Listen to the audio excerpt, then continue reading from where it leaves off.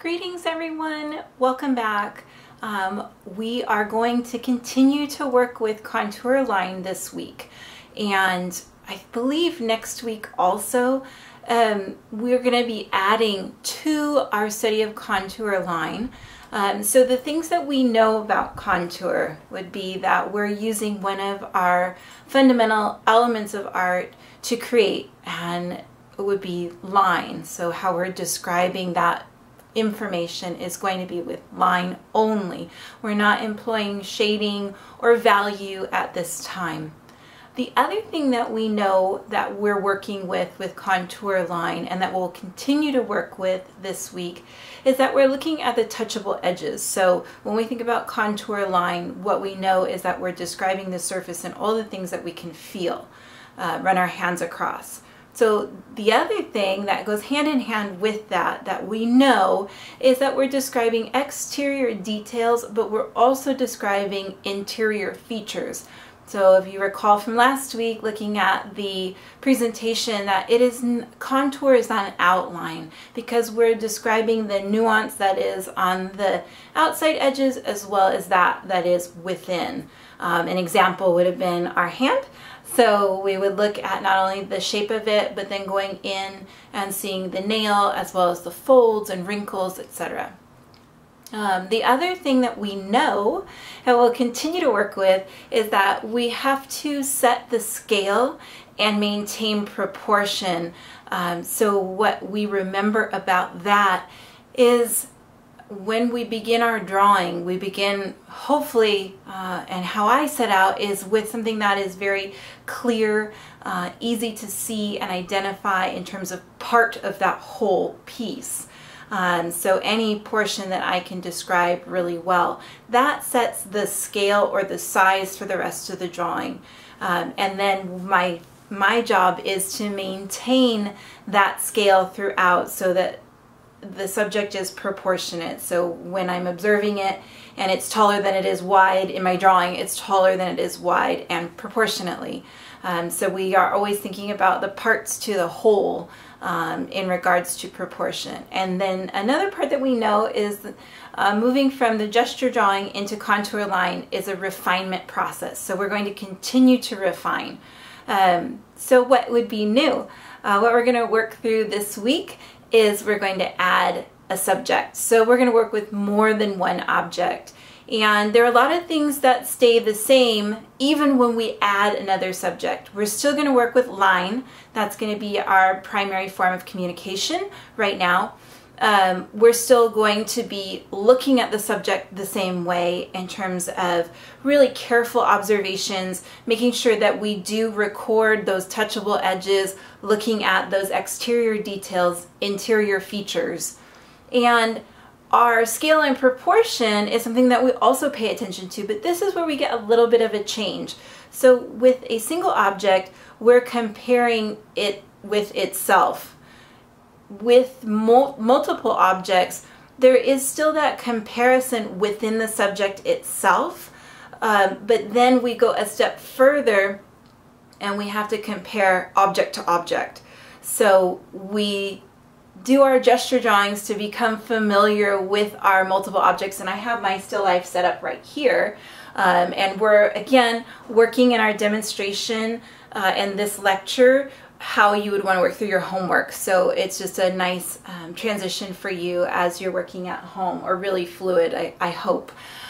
So when we're setting the scale, and what I meant to say was with our gesture drawings, we have our two subjects and we're going to be working with those so we understand generally the size of them compared to one another. And then as we go through that placement refinement process in the contour line drawing, then what we'll be looking at is not only the height and width of my vessel here, but then the height of this subject, my giant clothespin, compared to the height of this, and the width of this compared to that width.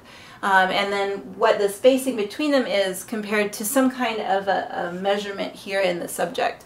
So we're going to be doing all of that comparing, looking at proportion and scale inside one object, and then we're going to be doing that with all of the subjects that are there. So regardless if it's one object, multiple objects, you're going to have to look at the proportion within your subject and then compare to one another so they look like they're in the same space. And then the other thing that happens when we get more than one object is that we start thinking about the ground plane or placement of these subjects within the picture plane. And the picture plane is your drawing. So we want to think about where they're placed in that format, because that communicates a lot to the observer, which subject is closer, which one's further. And then next week we're going to be talking about composition, and that's where it becomes even more interesting about the ground placement. Some tools that we're going to be working with this week. Physical tools, we're going to be working with our charcoal pencil and graphite pencils. And a side note to that is I still have not received any communication about our other art supplies. So keep working. Use what it is that you have. If you bought the kit from Art Supply Warehouse, wonderful. Use your charcoal pencils, and it came with an HB or 2B pencil in there, so you can use that. And we'll just continue to use the newsprint. If you have a heavyweight paper, perhaps some of you got tired of waiting, or maybe you already have that supply, then we can make use of that. So those are physical tools, is that the charcoal pencil is what we're going to work with. The other thing, a process, is going to be sighting. So using our pencils as a measuring device, as a way to take angles and understand more about our subject. Okay, so that's what we're going to work on. Your homework assignment, you were to choose 2 objects from home, any 2 objects, and like I already showed you, I have mine set up here next to me.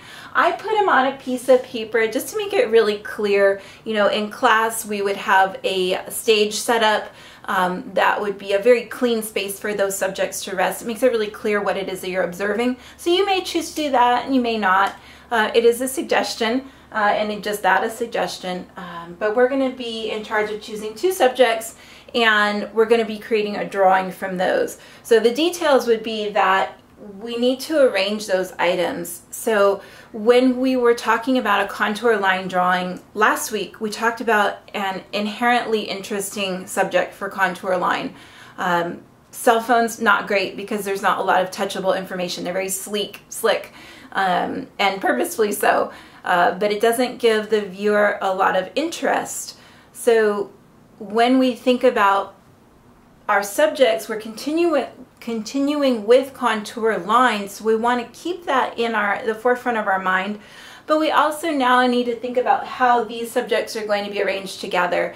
And this arrangement of inanimate objects is called a still life, and it's something that has been done for centuries for observational purposes, for recording, studying, for drawings and paintings. So when I talk about a still life, this is what I'm talking about, is your arrangement of inanimate objects. So we're choosing 2, and we're going to arrange them together. Now our first task is to use a sheet of newsprint and to do 3 gesture drawings. Now with those gesture drawings, with each one, we're going to make a new arrangement of our subject matter, okay?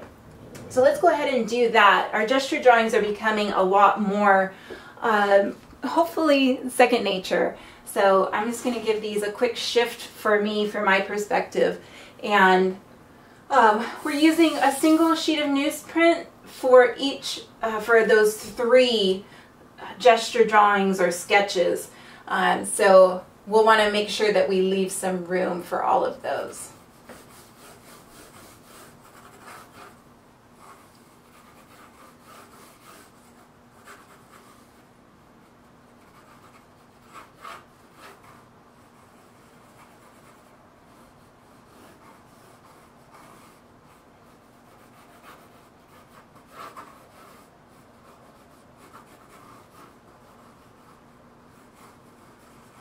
So coming in and grabbing all that information that I'm going to eventually want to show, and I'm getting familiar with my object, And I'm okay with those multiple lines.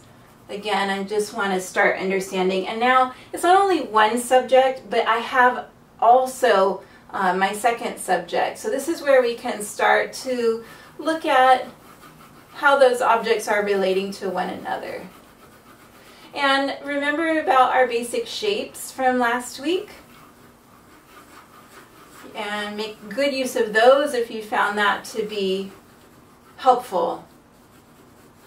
If you didn't find this to be particularly helpful, you could give it another try, maybe with the hands that we were working with last week. It wasn't your favorite, or maybe it didn't work well for you in that regard.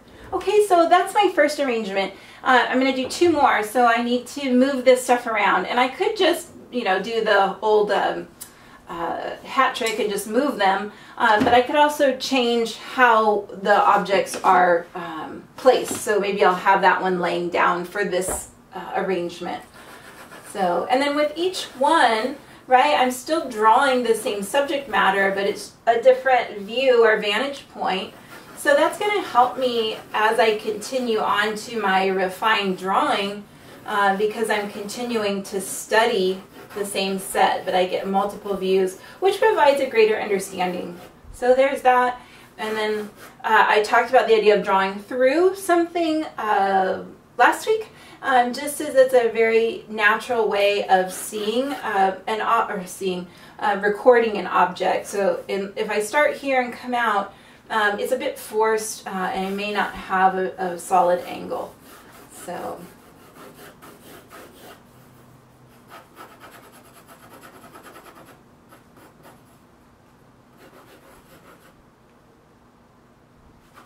And what we're going to talk about today is all this stuff that I do with my pencil that maybe looks like magic. I don't know what it looks like to somebody who's not doing it or used to doing it. It probably looks a bit goofy.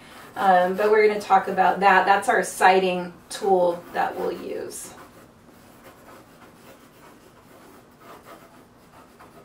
There's that metal detail that disappears back here. I just start to see that spring, and then straight across from it is that little pin. So, okay, that's fine.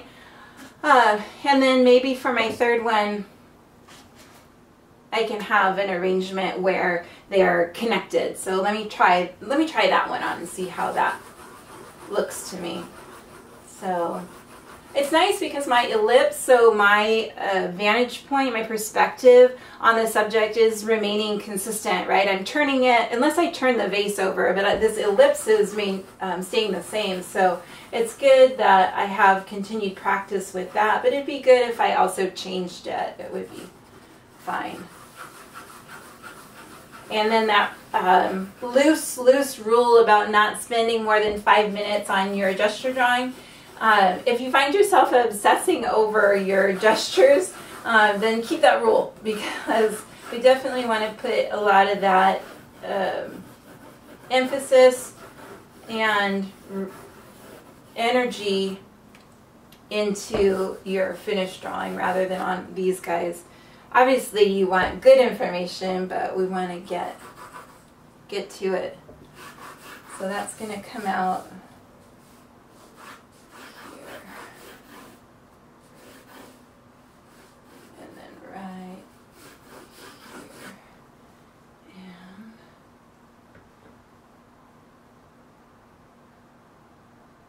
so it's going to come up. Ooh, barely going to fit.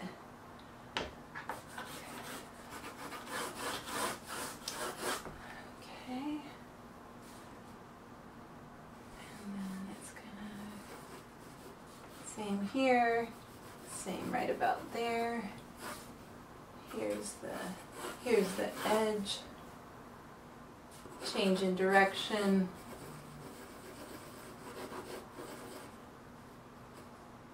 And then same angle on the other side.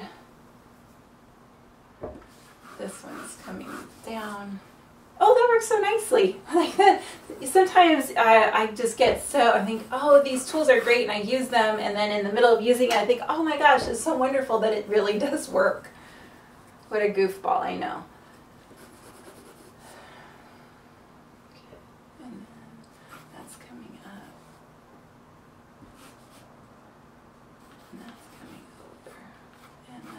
it's the same angle. Yeah, so those are my choices. So I have my 3 gesture drawings. I'm working on a nice scale so that I can see clearly in these thumbnails and I can explore those different options. So what we know about our gestures is that they're for planning, right? It's a planning tool. So we learn more about our subject matter, get familiar with it, and also get a chance to compose our drawing, right? We're going to be continuing to add information, and we would like to, from the beginning, have a solid start. So that's what the planning tool is here. From my 3 gestures, what I'm going to do is I'm going to choose one that I like the best, you know, like, oh, that one's the most interesting. Also, what I may say is that if you don't find any of them particularly interesting, it would be absolutely fine to wonderful, great for you to change it up completely for your big drawing, okay? So I think that I'm happy with all of these. I really like them. And 3 is a pretty good opportunity to explore. I put little pieces of tape on the side of my paper because I don't want it to flop down. So that's just a thing I have. So I've got my gestures, and I have a piece of the heavyweight paper here underneath ready to use. Again, if you guys don't have your heavyweight paper, please don't worry about it. Go ahead and use your newsprint. Some of you are having a hard time also acquiring the newsprint paper, and for those of you that asked, as well as those of you that just turned in assignments that were on some kind of surface, that's wonderful. Let's just keep turning in work, and we'll have the opportunity to maybe a little bit later in the term we can talk about some extra credit work to fill in for that. Okay. So I'm going to go ahead and use this as my plan, and I think it'd be nice to have that next to me so I can see it. And I'm going to go ahead and leave, I like that arrangement the best, so I'm going to leave it there. What I would like to address, and that we'll talk about a lot next week because we're talking about composition next week, is the idea of the orientation of your picture plane, or also known as your format, also known as your paper. I had, I think, just one student ask me about whether or not the paper could be vertical or horizontal. It can be either way, right? It doesn't matter to me. It does matter to the drawing and what kind of information that you're placing on there. So we just want to think about what it is that we're drawing and if that makes the most sense for us to have it vertically oriented or horizontally. My information is vertical, right? The arrangement is vertical. So I'm going to continue with my format to be vertical. So let's start again with our gesture. Whoops, and I think that's a bit high. Look at for how much content I have. So it may make most sense for me to leave some room and maybe start here at the base. I'm using my graphite pencil to start with.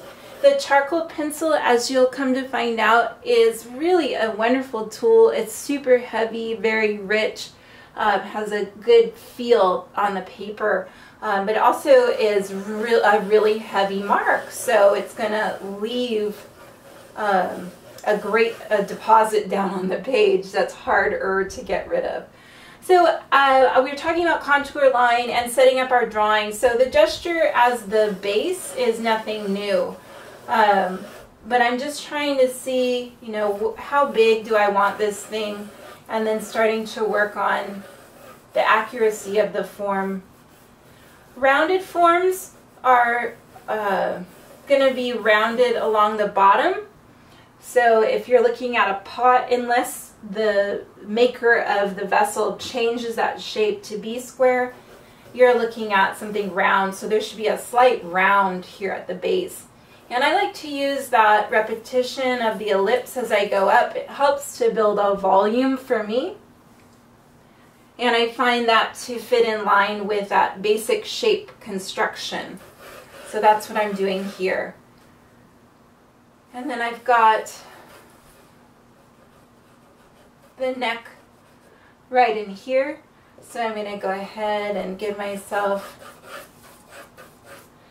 and what I may like to do is the pencil, any of your pencils can be tools for looking at your subject matter. So what I'd like to do is I'm going to place my pencil right alongside the edge of the neck and just down onto my surface, and I just want to see where it looks like the neck comes in further than the footprint of this vessel, so it's smaller. So I want to use information that I have available to me in my construction. So we're getting more construction tools.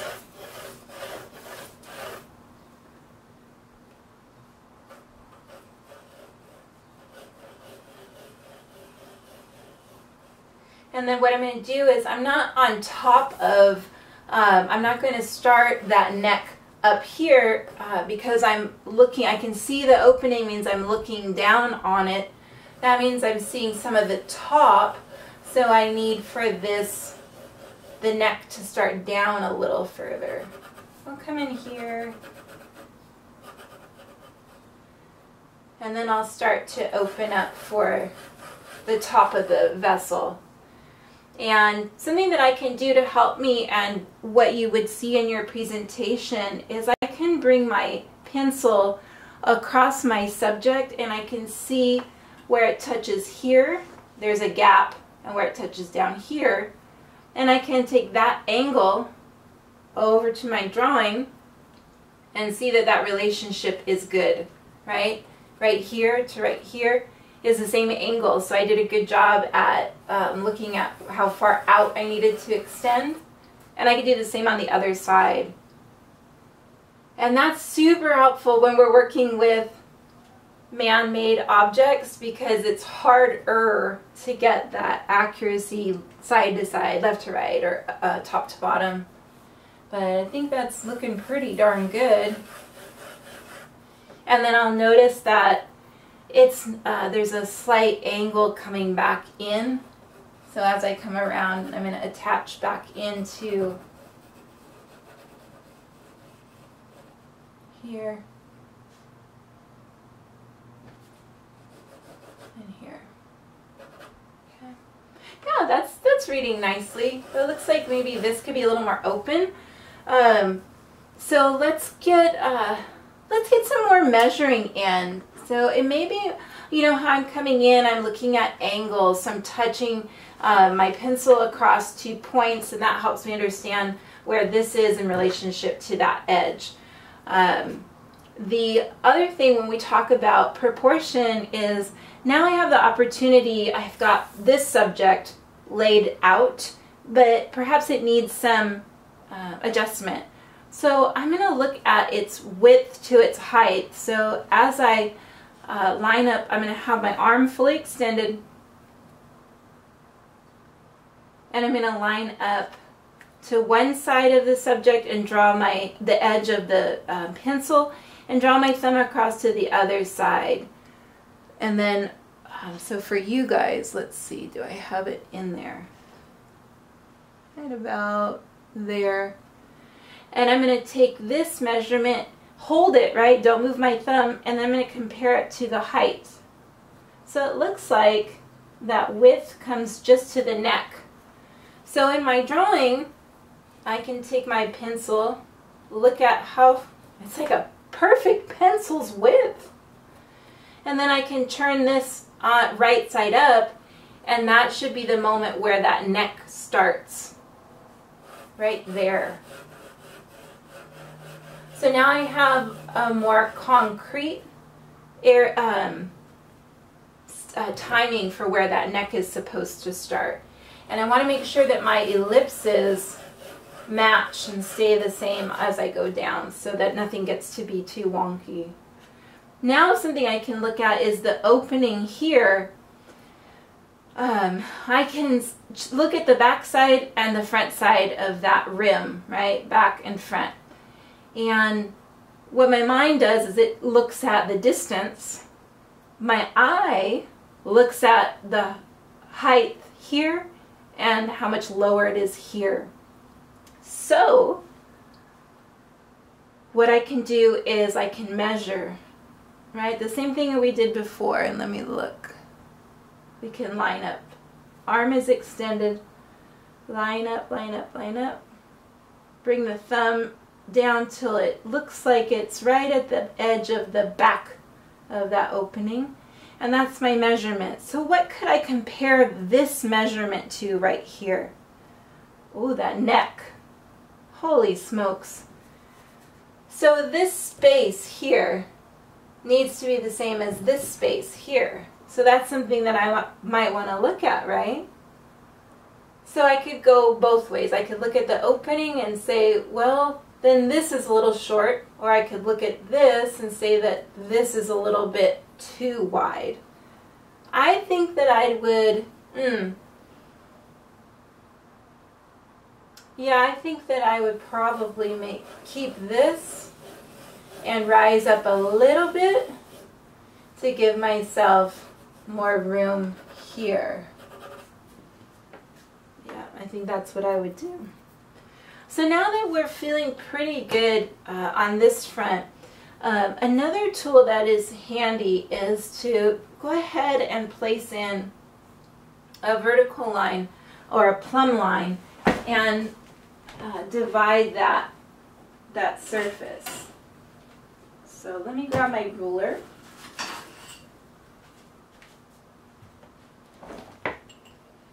So I could go ahead and, I don't even have to, I could not even draw it. I could just place this here and then I can observe, well, it looks like I'm pretty equitable in terms of how wide here and how wide here. And it looks like I'm coming out a little bit higher and down a little bit quicker on this side. So that's a really good moment of comparison. And you can use your ruler to do this. So as I look side to side, then I start to see what this little arch looks like and what it looks like on the other side. And I move down a little bit. And that's where I really start to see that this is coming at a different rate than the other side, coming down. So those, and you can use your ruler. You could also use another pencil. Just, it's a way to give yourself a division so that you can compare side to side with a little bit more objectivity. Okay, let's move on to this little big clothespin. So we've already got the size set up here, and I feel pretty strongly about its shape. So I think this would be a good opportunity. This isn't fully refined, but I want to go through that same building process with my second subject before I come in and get all nitty gritty, because what if I start adding pieces here and I see the need for an adjustment because the spacing isn't quite right. So that's what I would prefer to do. And since we're drawing transparently, that gives me the opportunity to come in and draw and excuse me, place those light lines and then give the purposeful or intentional lines that good, strong, detailed information in the charcoal pencil so it doesn't get too confusing as the finished drawing. So something we want to begin to do also is to look at landmarks. So something that I started with was looking at how far in the neck was compared to the bottom of this vessel. I would like to find out where this clothespin is intersecting the mouth of this vessel, right? It's coming in and I can see it's meeting somewhere along this edge. So where is that? I really need a starting point. So it probably makes a lot of sense for me to use something again that I can see really clearly, which is this subject here, and then I can build inward. So I'm going to start with that. I already have content to work off of. So maybe I want to discover what the angle is here at the bottom of that clothespin. So again, a fully extended arm. Well, I guess, you know, for angles, I don't know that you need to fully extend your arm. I'll talk about that extension and why it's so important, and I keep saying it in a moment. And when I go and take an angle, so if I hold my pencil up along to get this angle right here, right? I can bring that over to my page and I can make a small mark. I don't need to draw the whole line. I just need a guide, right? Enough so I can see the direction of that line. And that's really all that's required to continue working. And you'll find what you're comfortable with that as well. So I'm going to look at my angle, right? So I've got a wonderfully linear object, and I want to make sure that I capture that content really well. So there's that, and then I'm going to continue up on the other side. So I've got a little notch that's cut out, and I might as well draw a circle that's going to give me that notch. And it's not a perfect circle, but that's going to be a good start for me. And then I'm going to come down and I'm going to turn the corner to get to this angle here.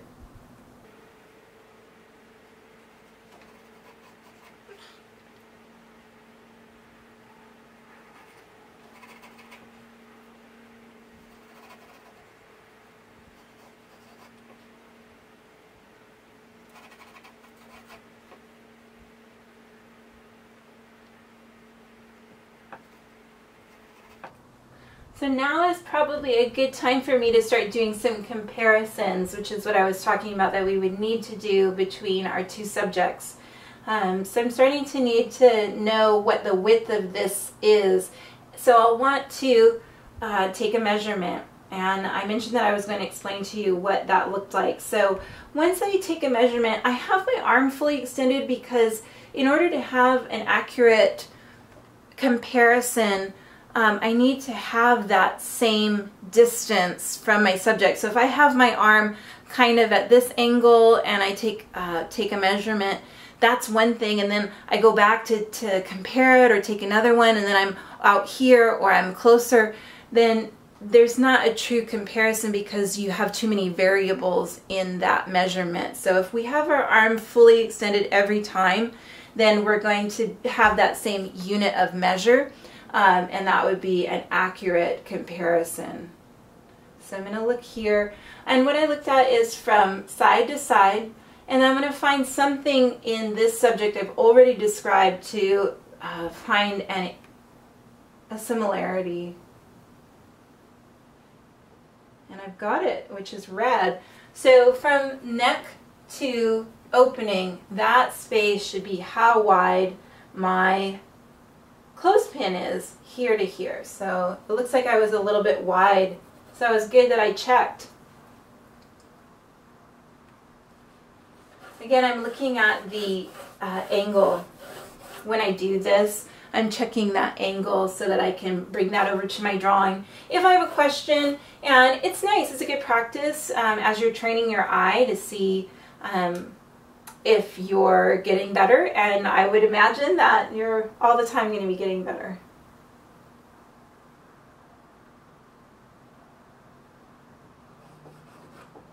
Okay.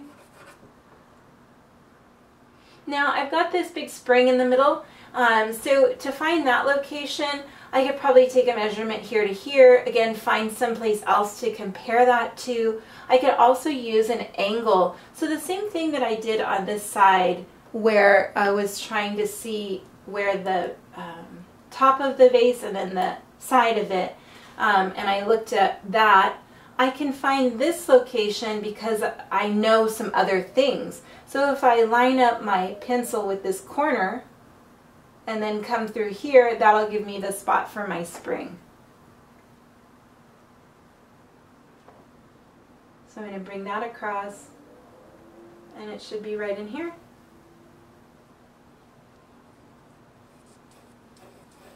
And we'll look at the size of that, but that's the general location.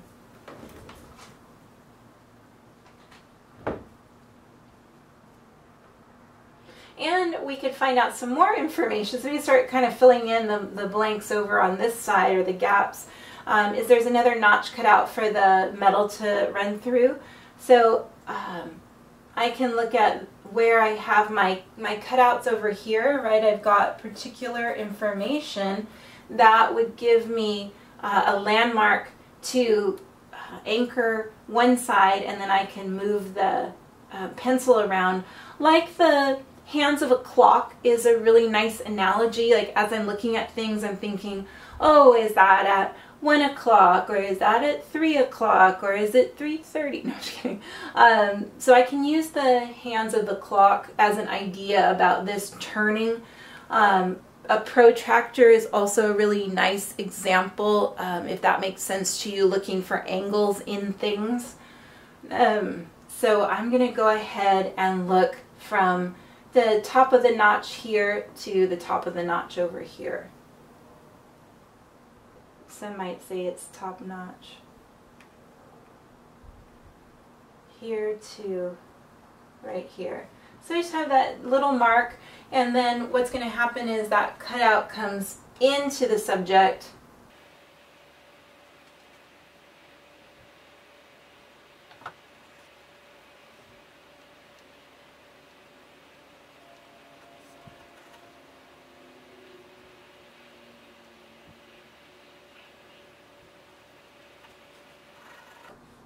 And we'll just keep that angle going the same way as this edge.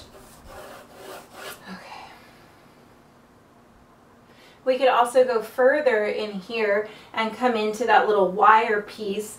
I think at this point it would be good for me to get in the rest of my subject before I get focused on the smaller components. Yes, they need to be there, but I have a lot more content to include before I focus there.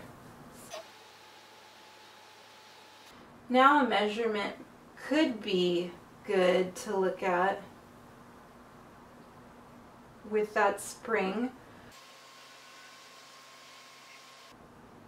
Okay, that could work. I just don't have that information in there yet.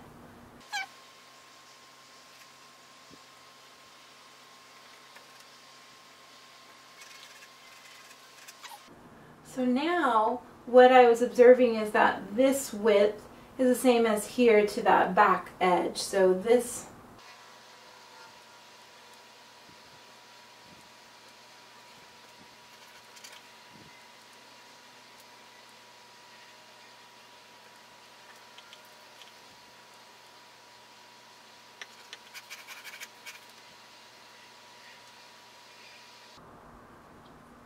And the really nice part about man-made things most times is if you figure out information on one side, you've got it on the other. So the angle on this side is right here is the same as this side, and my angle of recession is the same top to bottom, and then the width here to here is the same as this piece. So it's nice when you start working with subject matter and understanding how they fit together. That puzzle comes together a lot faster. Angle is a little different here to here, but that width is remaining the same.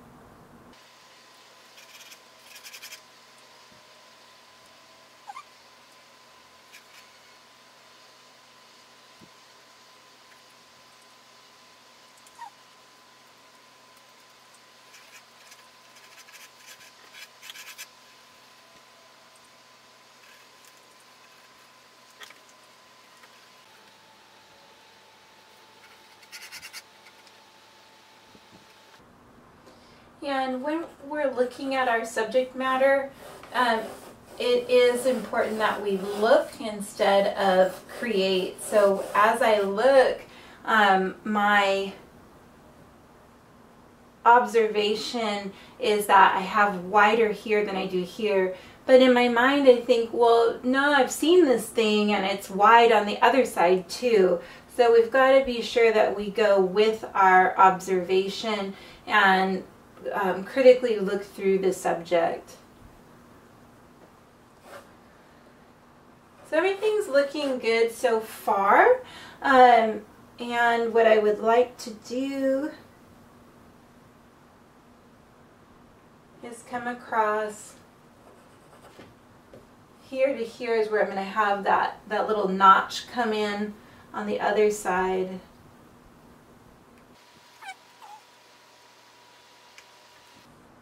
Follow my angle, follow the angle on this side. That spring is making a little turn, and then lining up with that spring, I can see the angle headed this way. Has a thickness to it. We have a big change in angle back here. See how that is really sharp. So when I'm looking at a subject and I'm thinking about a face of a clock, then I want to think that that clock is facing me and the hand is just moving around, or that I'm looking at a gauge and that lever is just moving side to side. So you're not pointing the pencil back to get that angle, because you can't translate that to the page. So you're just moving that pencil like it's a hand on a clock or a hand on a gauge, and trying to get that lined up and bring that over here. So we have that content. And we've got that piece of metal nestled right in there. And there is an let's see, a change in angle back here. And we don't really see a direction for it. Okay, that's good. So this is reaching up, and then we've got some good information is that this is my stopping point on that side, and then I have a space between that I've measured, and then I've got my starting point over here. So I can look at, you know, an angle to depart from that point of knowledge, and then start to curve that up. And I could do the same thing on the other side.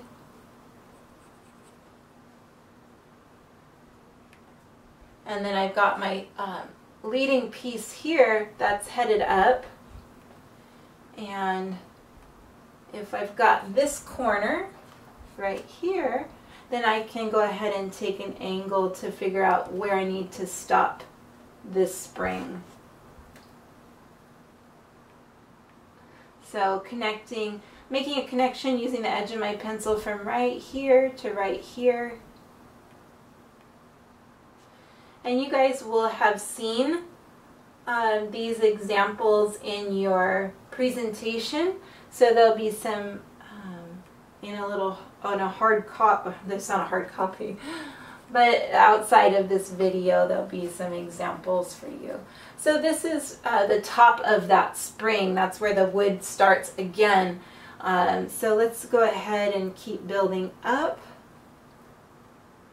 So that there's an angle change right here, and it's going to keep going, and those intersect with one another.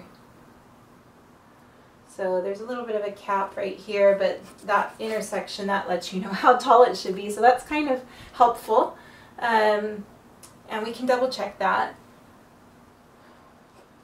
And then from here we should be able to draw our ellipse and find some success in that. We'll look at wrapping that spring around.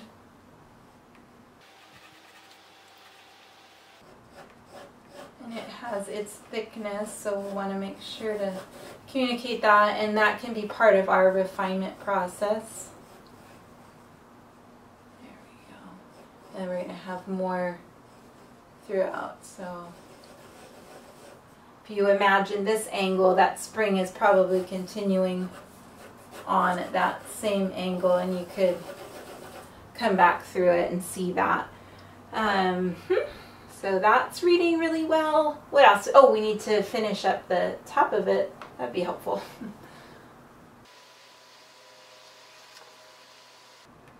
Same angle inside as outside, so we'll keep this going all the way. And that one there at the top. So there's that. And when I get the other side, oh yeah, so it is helpful for us to have that spring, the angle for that spring, so I can see it. So headed back that way. And then I have a lot of information to start with, so looking for this, the corner of this part of the wood.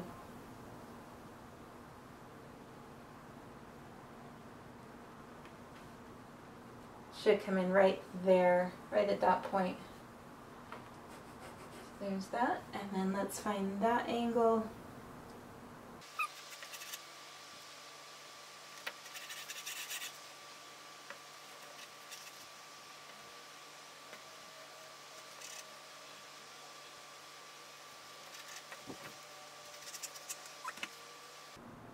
Yeah, that looks pretty good. So a combination of a thumbnail gesture to get the start of it, and then coming through and working with those measurements to really get information in the right place. And I realized there's a detail. So there is an ellipse.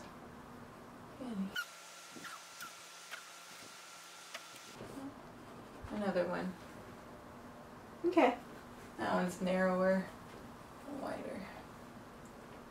So let's take what's already in existence and let's go through and just finish our descriptions. With your charcoal pencil, when you put down information, it tends to move a lot. We're going to leave this underdrawing, that construction, all of those construction lines. I would like to see those for now. In our drawings, that won't always be the case. I don't always want you to have those there, but for right now, go ahead and leave those construction lines. And this is when we're going to go in and make more sense of that surface and be more descriptive. So looking at the materiality of the charcoal will help you in deciding where to start placing that information. If I start down here, being right-handed, I'm probably going to drag it across the paper and smear it. So I'm feeling confident with my proportion. I'm going to go ahead and making those adjustments throughout. I'm going to go ahead and start up here, and you can already see hopefully that line work coming through is so strong, and that's the really nice part about the charcoal pencil, is that strength of mark here. And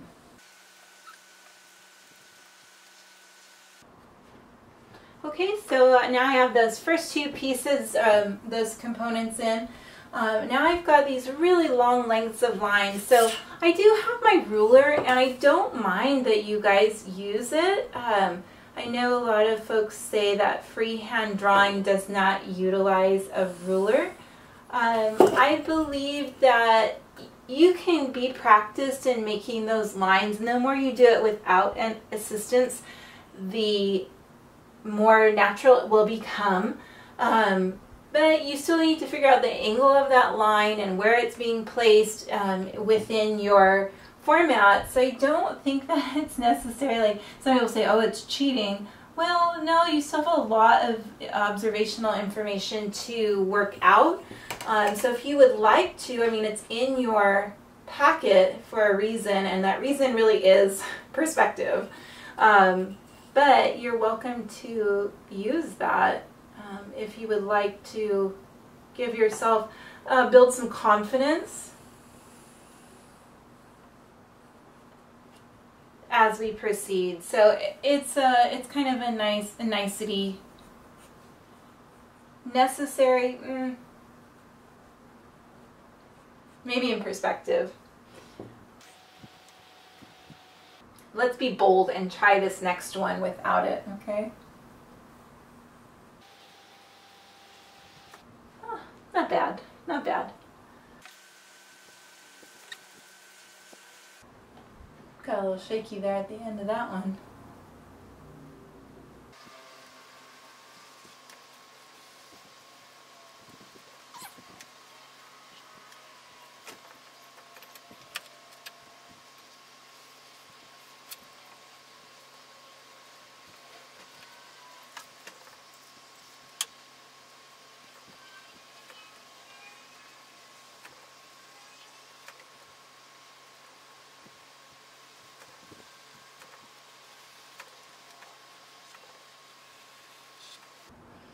So I know that when I work through and I'm doing my construction work, that it is a big old mess. And when I come through to refine that, what happens is I make shorter, in many instances, just shorter stretches. So as I go through to draw that circle, I feel pretty comfortable till I get about here, and then I need to change direction, and maybe I need to come in and fortify this side a little bit. When we subtract information, that would be a good time to also think about utilizing your erasers. And you might think, why aren't we doing that just yet? Well, I do like to see how you're constructing your subjects.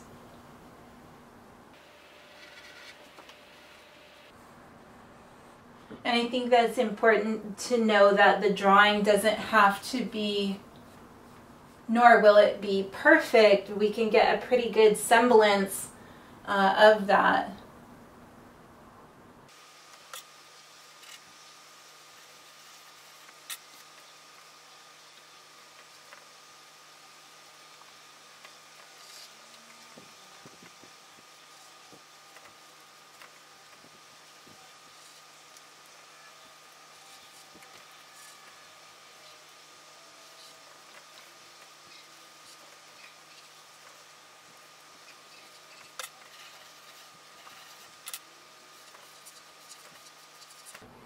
There we go. I'm not feeling happy with that spring, in case any of you couldn't tell. Okay,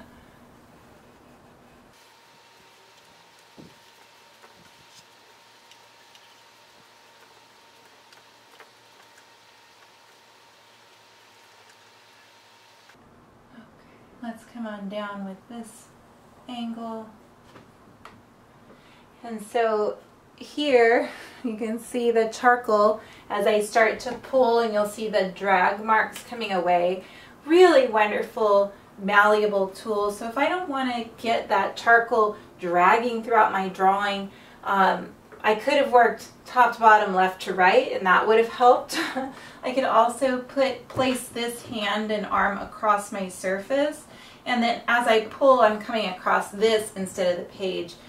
Excuse me, I could also place my hand down, and as I get to a certain point, pick it up and move it again.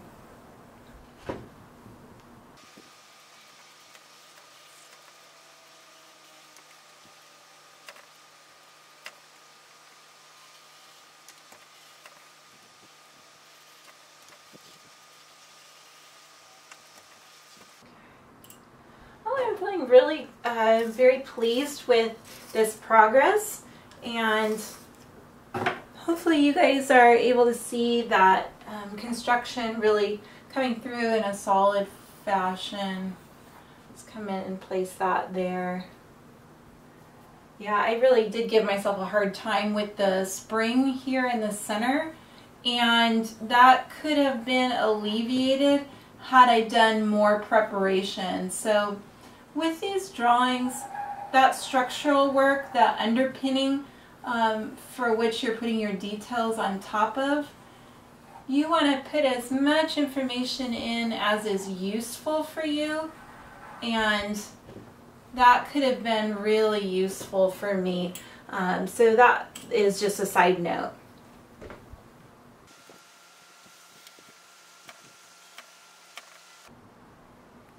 Remember, these are contour line drawings, so none of this shadow work is going to be placed in there. We're not worried about what our light is doing right now.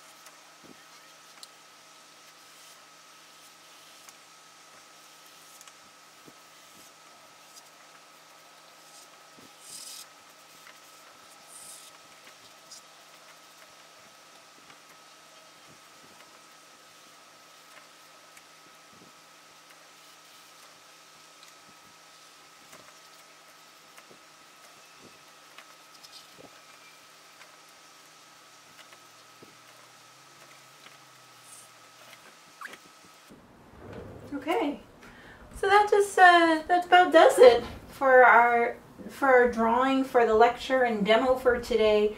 A quick recap is that we're doing our thumbnails, right? We've got technically 3 of them, and we're going to be changing the arrangement of our still life 3 times so that we've got a different setup to work with. From those 3, choose one that you like the best. So I really enjoyed having the 2 subjects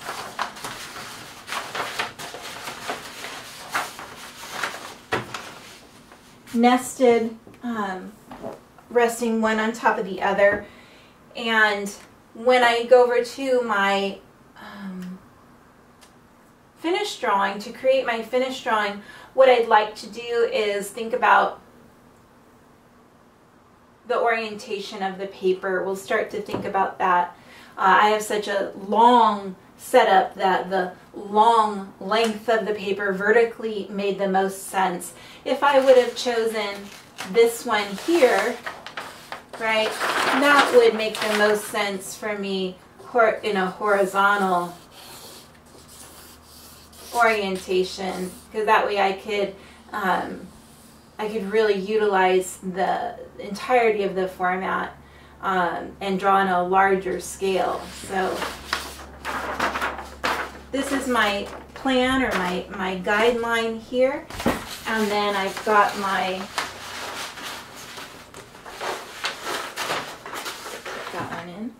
and then I've got my heavyweight paper, if you guys have it. If you don't have this yet, then another sheet of newsprint is just fine. But we'll use our graphite pencil for the layout, right? And as we're figuring out the proportions and the structures, and then we'll use our charcoal pencil right here for that refinement and for those finished lines. And we're going to be utilizing our pencils as measuring devices for taking angles. So if we want to look at how far out this part of the vase protrudes, then I can line up my pencil here along that lip, connect it to that part of the vase, and that angle can be then translated over here to the drawing and just transfer that. We're also taking measurements, so that let me go back to the angle thing. Think of your clock face. So here I could think about where that is on a clock. That's probably almost 1 o'clock. You don't even have to think about what time it is. You can even think of a gauge or a protractor, and just remember to keep it flat to your person instead of pointing back or forward. Just moving side to side. Line up with that angle and then place it down in the drawing. We're also taking measurements now, so our measurements are lining up the edge of your measuring device, your pencil, drawing your thumb across to the opposite edge, and then we're using that measurement not to directly place it down on the paper, but to make a comparison. So if I wanted to find out, again, how wide I am here to how tall, take a measurement on one across the width or the height, and keep that measurement and then turn it so that you're looking at the opposite direction. And that'll let you know pretty well where you should be at. So I think those are all of our keys for today. Just remember that your ABCs, which are always be comparing in your drawings, and as you go throughout that construction process, and not only within the one subject, but one object compared to the other, okay? If you have any questions, then the discussion forum is available, as well as emails to myself. You guys are doing a great job, and I cannot wait to see what you make this week. Have a wonderful week and happy drawing.